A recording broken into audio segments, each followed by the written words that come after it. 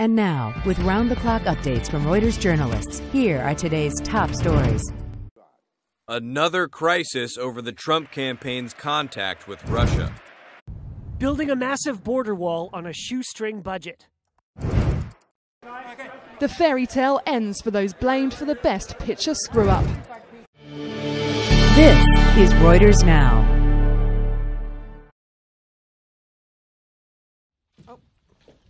It's on. Democrats on Thursday calling for the resignation of U.S. Attorney General Jeff Sessions after the Washington Post reported that during the 2016 election, the then-senator met with Russia's ambassador to the United States 2 times. Encounters he did not disclose when questioned about possible contact between President Trump's campaign and the Kremlin during his confirmation hearing to become Attorney General in January. House Minority Leader Nancy Pelosi now leading the calls for Sessions to resign. The Post reports that one of the meetings took place in September in the senator's office at the height of what U.S. intelligence officials say was a Russian cyber campaign to disrupt the American presidential election. Trump fired his first national security advisor, Michael Flynn, last month after he discussed U.S. sanctions on Russia before the new administration was sworn in, and misled Vice President Mike Pence about the conversations. As Attorney General, Sessions oversees the Justice Department, including the FBI, which has been leading the investigations into Russian meddling. His spokeswoman posting a statement on Twitter saying the allegations were false and that Sessions had never discussed campaign details with Russian officials. The Russian embassy to the U.S. on Thursday shrugging off the report, saying it was in regular contact with, quote, U.S. partners.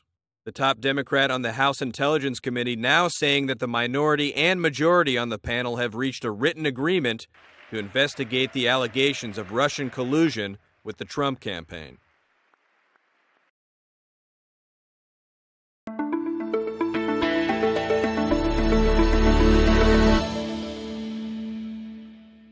If there is any evidence that anyone affiliated with the Trump campaign communicated with the Russian government in the course of this campaign, what will you do?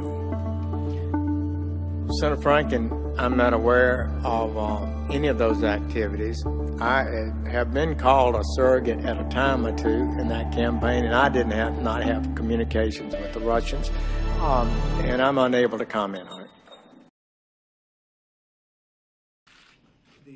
One of his first acts as U.S. President, Donald Trump ordering the U.S. Department of Homeland Security to begin immediate construction of a wall along the U.S. border with Mexico, a pledge he repeated Tuesday night. We will soon begin the construction of a great wall along our southern border. But Congress has yet to authorize any new funding for that project, and so Trump ordered DHS to start construction with whatever money it already has. And after digging through the cushions of the couch, all the department came up with was loose change.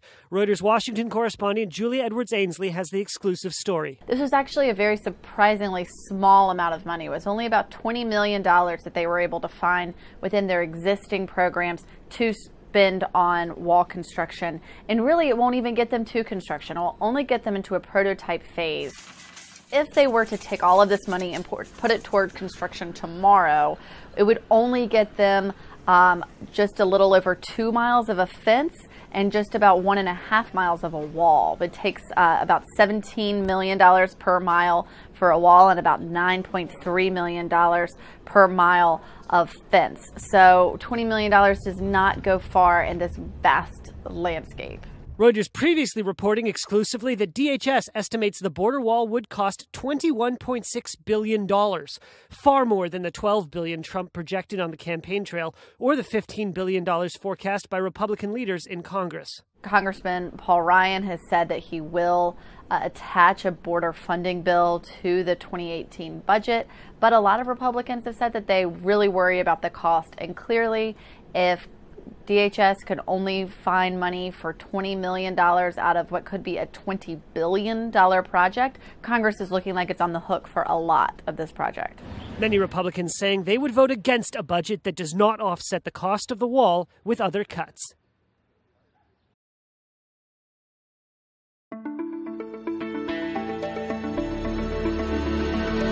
There's another institution, the Fourth Estate, the free press, that if we undermine or destroy, we do it at our own peril.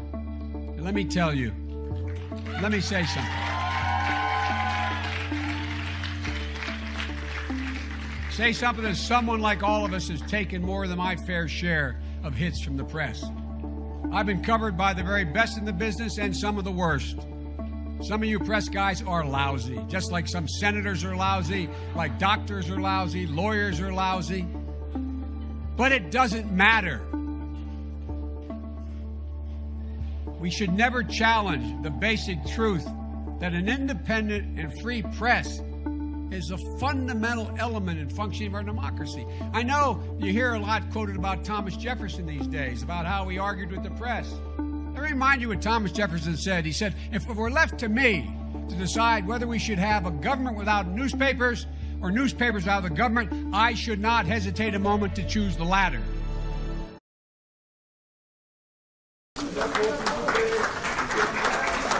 Breaking the mould with his manifesto, Emmanuel Macron is standing as an independent centrist in the French presidential race and is clearly trying his hardest to set himself apart from the traditionalists.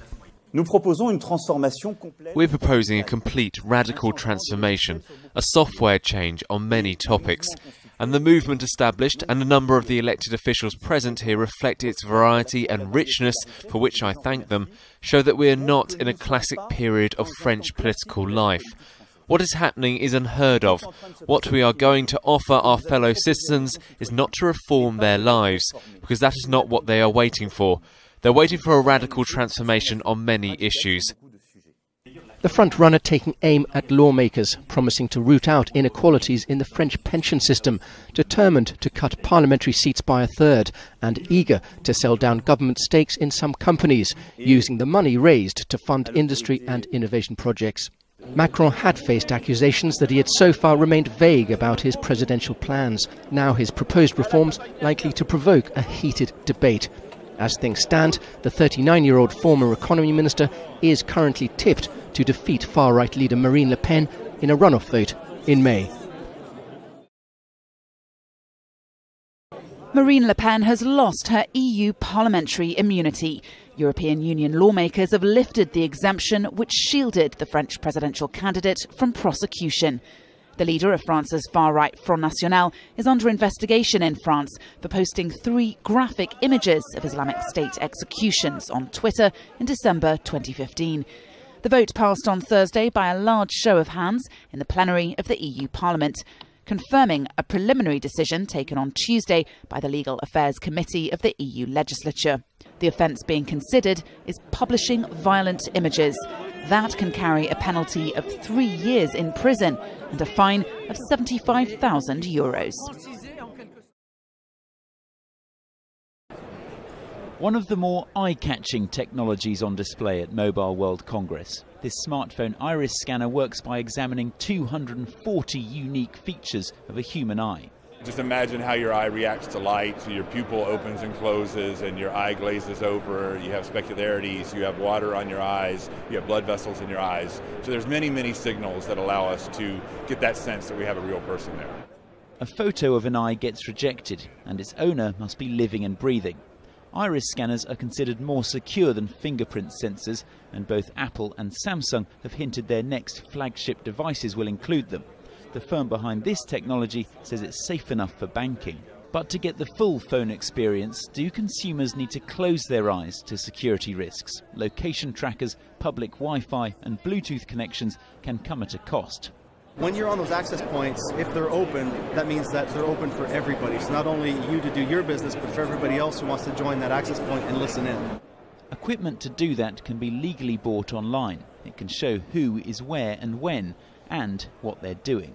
So I've got some of their device IDs, I've got their location in space, where they were at the time, and so now I can start making a bit of a picture of, who some of these people are, what devices they're carrying, and where they are moving.